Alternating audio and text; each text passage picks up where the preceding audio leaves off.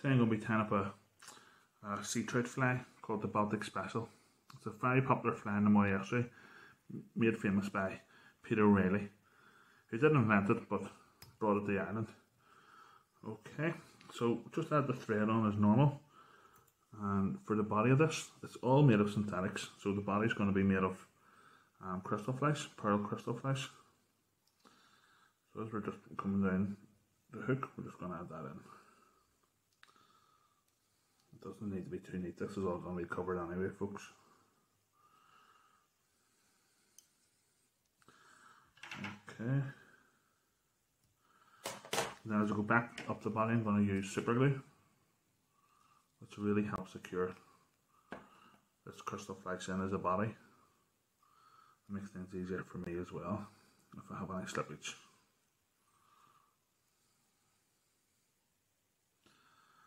Okay.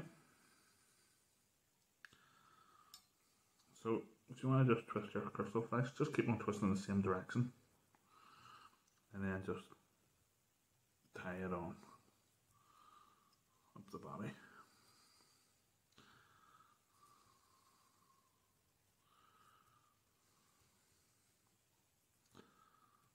You could also use tinsel, I guess, here too.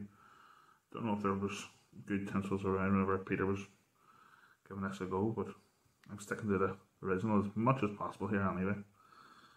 Okay, so I want to tie that off, and then this bit here I'm bringing it forward, tying it forward, and then I'm going to bring it back myself, and that's going to act as an underwing, because the underwing is pearl crystal flesh, and just going to cut it off a bit here. It's not tapered,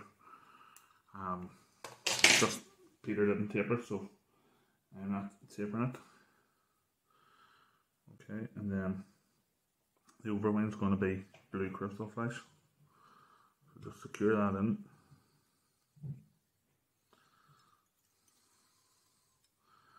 On top.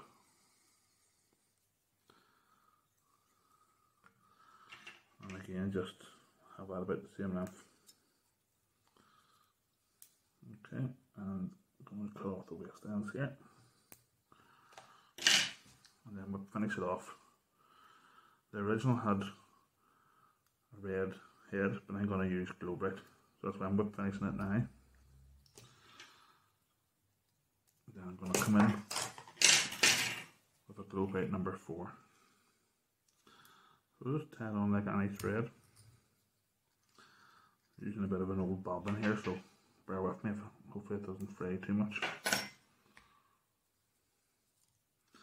I'll do a few runs up and down, just to really help with that trigger point.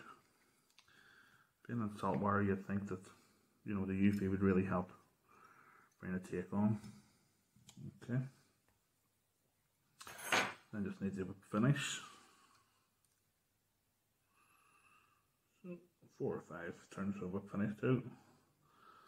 And that's your fly finished, folks. I put a wee bit of super glue on that head, a couple of coats of varnish, and that's you sorted. Very simplified, quick, but hopefully very successful fly whenever I give it a go the next week or so. If you like it, folks, give us a thumbs up, and if you haven't already done so, please subscribe to the channel. Doing these quite regularly, I usually fly, so hopefully you're enjoying it, and until next time, tight lines, all the best.